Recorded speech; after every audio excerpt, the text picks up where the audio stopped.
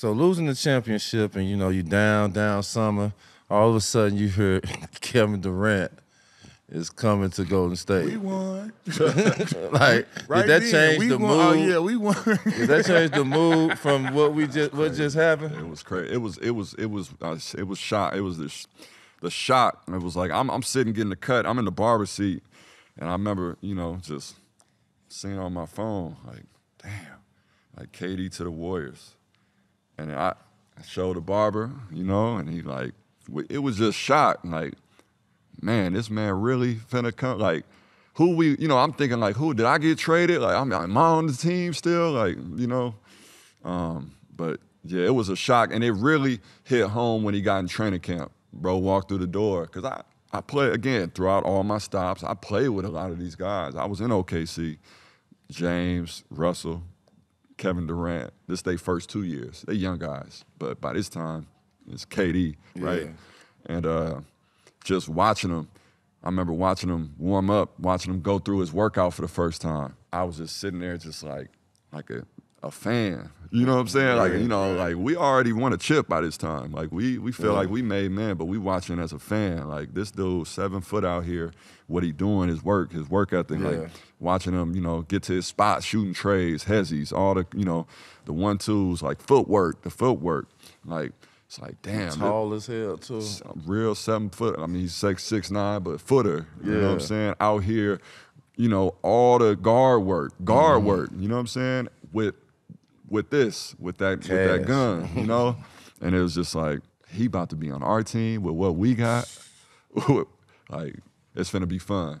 It's finna be fun. And it was, because it changed the mood during the summer. It changed the mood. It changed the mood because it was me, Dre, still on the second team. So, obviously, it took us to a different level because we already had the culture in place with Steph, Clay, Dre, right? And then you had me and Andre as the vets. Go out, you get David West, bring in another vet. You know what I'm saying? He new to the team, but he a made man. D West, shout out D West. Yeah. So now you got, a solid foundation, and then you just bring this killer to, you know what I'm saying? You bring a unicorn to what we have. It was just telepathy. You know what I'm saying? Like, we all just moving. It's like string music. You know what I'm saying? But then you got him in the fourth to, like, we just out here watching him. Like, just get this man to rock. Like, How did you look at Steph? Because I know you had a high level of respect for Steph, but for Steph to have KD come in and, I don't want to say take a step back, but understood, like, yeah, KD might need to be the first option. I need to be the second option. How did you look at Steph after you seen him with no problem welcome KD with open arms and was cool with him taking the most shots and doing all that? It was hard for Steph because it was an adjustment. He didn't make the adjustment until Christmas game. And I remember I think we lost to the Cavs that game. Kyrie again, last second shots. But, Steph, that's the part where you say he's such a nice guy because he is the most humble superstar I've ever been around. Yeah. We done been around superstars, and the blueprint of what you've seen was Mike, where it's like, get out the way. If you don't want to win, my way, right? And everybody coming after Mike felt like you had to be a certain type of, you know what I'm saying, personality. Kobe was that way in a way, right? Like, it was the asshole type of personality. Steph wasn't that way, but he still had that competitive killer instinct on the court, but he's quiet, good dude, well-spoken, right? Come from a good background, all the things where it was just different. And he allowed you to be comfortable on the court with him, even though he was a superstar. And you didn't get that a lot. You know, if you're playing with superstars, because that ball got a little bit more weight on it when he passed it to you. You know what I'm saying? Like, Steph allowed you to still be yourself. He still, wanted you to be yourself. He never got on guys. He was never yelling at guys. That wasn't his type of energy. And so when KD got there, the fact that he went to go recruit, not recruit, but just talk to him, and hey, man, like, we got a chance to do something special. Most superstars, like, hey, team, GM, you go do that, right? Like, I'll put a call in, but I'm not finna pull up. Like, that's the humility that Steph has. And that's the, his character, what goes into his character. Like, you know, I'll take a step back if this is for the best of the team. You don't see that with superstars. It's my narrative. You know what I'm saying? I'm gonna control it the way, because that's what my talent dictate. That's what I watched. He did it differently, so he took a step back and had to make the biggest adjustment. And I think that's what KD was looking at. Like, you know, is Steph gonna take that step back? I've never seen anybody score so efficiently as KD. 30 on like 12 shots. 12 shots. How? Right. And so, like, when he came, it wasn't really an adjustment for him because he could get his in the flow like no one else I've ever seen.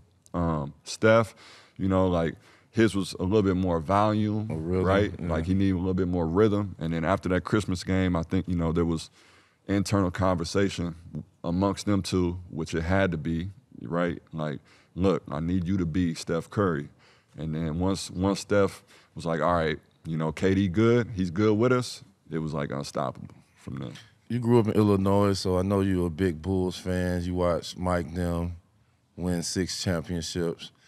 They say the team with you and KD is one of the best teams ever.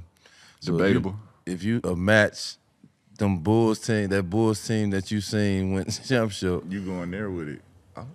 He's the best he could tell us. That Bulls team that you seen win 3 in a row to the team that you played with KD, what you think that matchup would look like? How can you really compare eras? But like, I'm a Bulls fan. I grew up. It's hard for me to ever put anybody over the Bulls. I'm gonna just keep it a buck.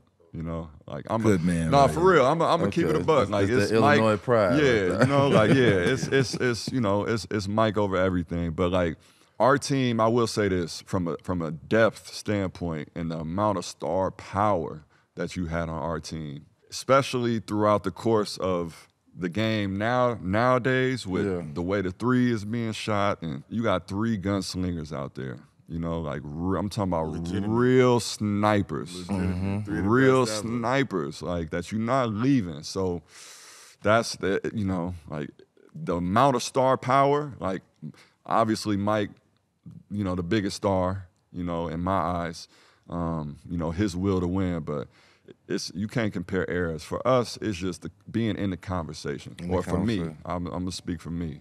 Being in the conversation, like, you know, like, we did our job.